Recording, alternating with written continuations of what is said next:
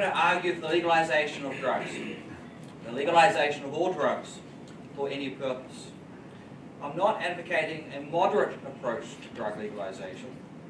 I think the war on drugs should be stopped and all anti-drug laws abolished. Before I go on, I want to stress that I'm morally opposed to the recreational use of drugs. I do not take drugs. I do not think that other people should take drugs.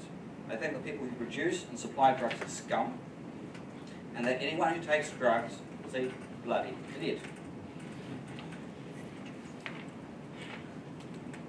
I do not support legalization of drugs because I care about drugs. I could not care less about drugs.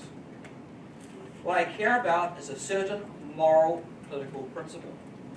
I shall explain this principle in a moment, but first I want to explain why I'm morally opposed to the recreational use of drugs.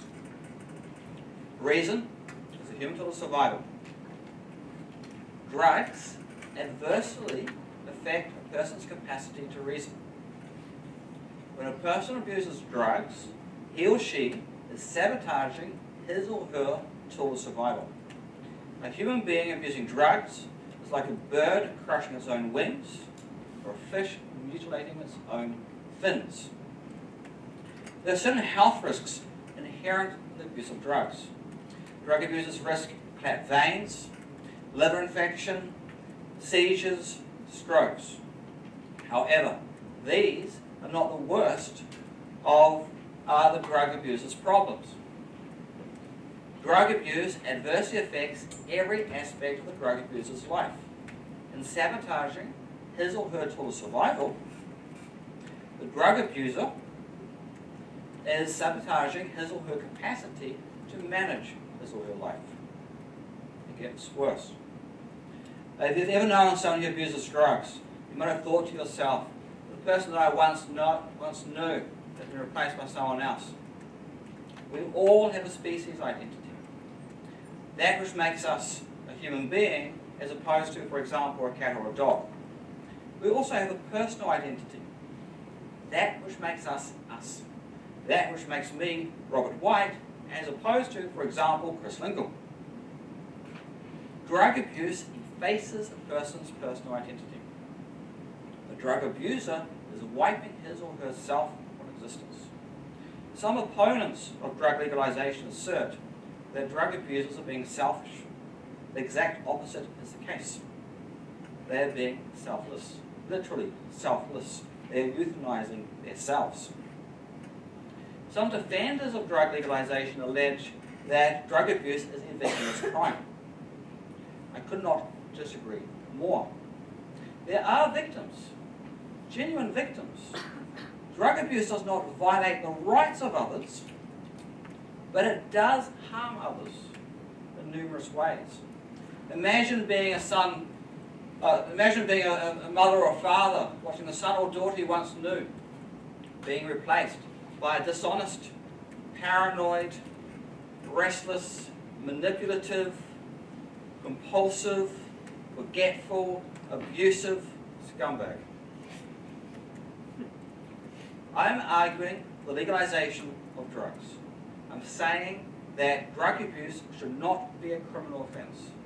I'm not saying that we should tolerate the abuse of drugs. On the contrary, I do not think that we should tolerate the abuse of drugs. I'm entitled to say that I do not want drugs in my home. The owner of the business, the private business, is entitled to say we do not employ drug abusers. AUBG is entitled to ban drugs from its premises and to expel any student found in possession of drugs. I'm morally opposed to the use of drugs. I think we should refuse to tolerate the abuse of drugs. Therefore, why do I support the legalization of drugs? The moral, political issue is this. Who owns your life? Does your life belong to you, or does your life belong to the state? My answer is, my life belongs to me. I am a sovereign entity. To put the point in somewhat poetical terms, I am the author of my own life, the captain of my soul, are the master of my fate.